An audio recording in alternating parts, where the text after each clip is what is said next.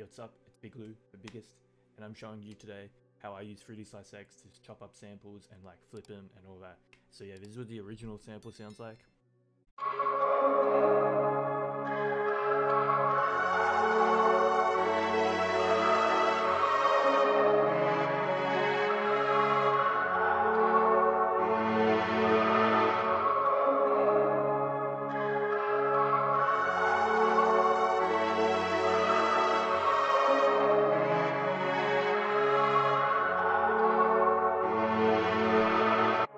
So yeah, that's pretty much it. It was originally at 130, but I sped it up to 145.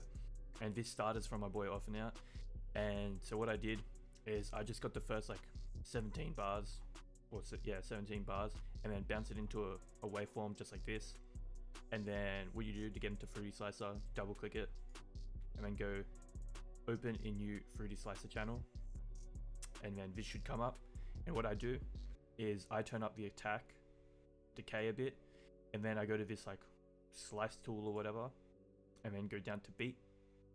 And after that, you can mess around with the pitch and the time stretch if you want.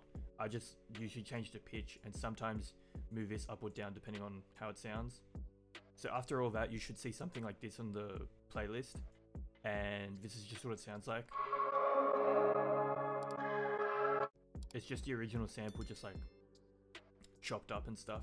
But what I do is I go back into here, I click this one, and then I go random. And after random will give you something like this, just like all over the place. And what I do is after I just click random and I just find parts that I like.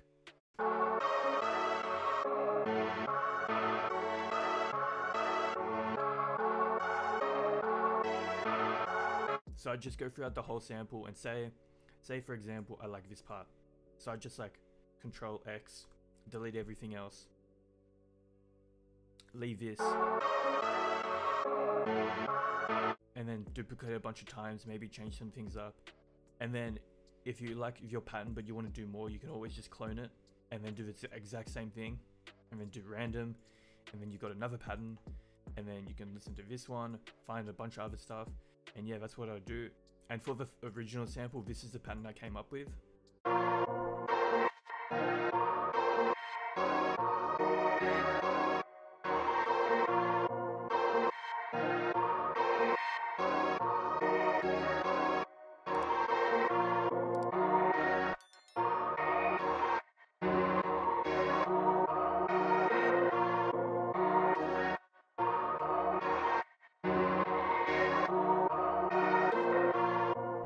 So that was it, except in the final sample I got rid of the second half because I don't know, I didn't really like it.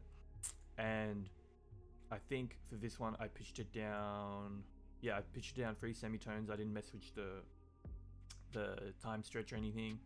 And the only effect I added to this was the extreme feedback preset from Portal. And after that, after I got it, I bounced it out into the final waveform.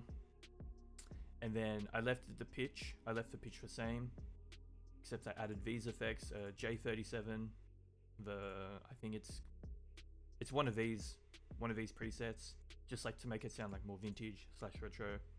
Sidechain, just make a sidechain, and I turned the wet down a bit. And then mid-side matrix to make it sound more mono instead of less wide. And EQ, just to take out the lows and stuff. And so that's what I did. And instead, for the second half, instead of it just being 8 bars, I just duplicated the first half and pitched it down a whole octave. And so yeah, that's the final sample. If you liked the video, like, comment, subscribe, and yeah, peace.